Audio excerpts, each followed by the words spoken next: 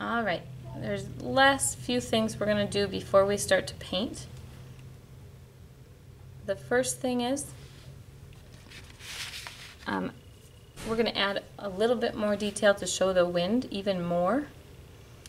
So we are going to use line in the sky to show the type of wind, just like in Vincent van Gogh's Starry Night that we looked at, where he used the brush strokes to show the wind in the sky, the movement. We're going to use our crayons to draw some lines that show the type of movement that's happening in the sky. So you can choose what color you want the lines in the sky to be, as long as it's a cool color.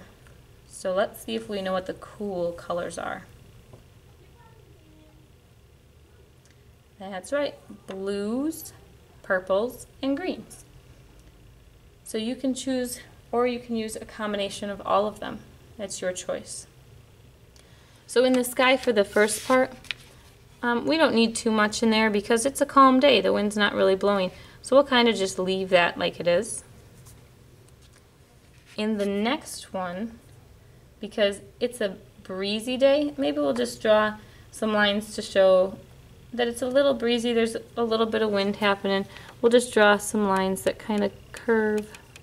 Nice little breeze happening. Just nice gentle breeze.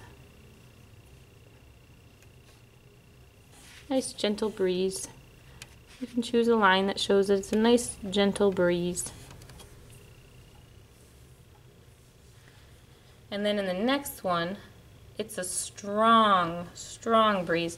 So we're going to add some lines to show that it's a strong breeze. So maybe they're going to start curving a little more. They're going to be a lot more wind happening.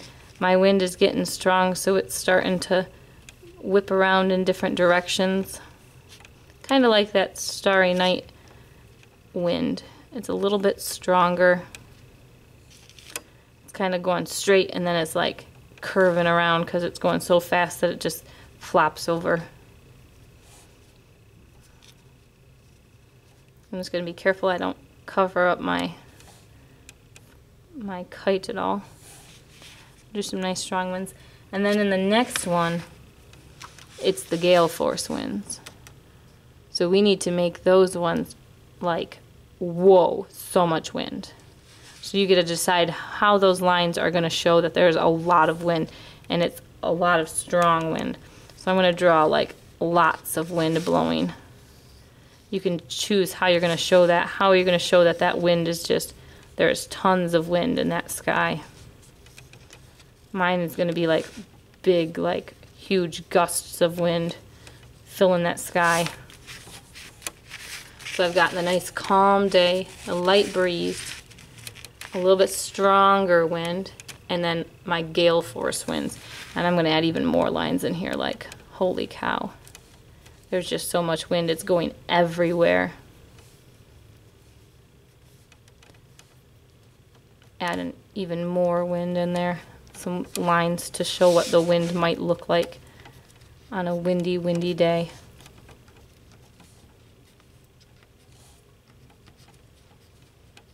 There's just so much wind, holy cow. There we go, we have our awesome wind.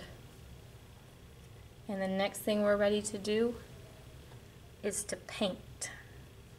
So we are going to paint our pictures next. Great job, first graders.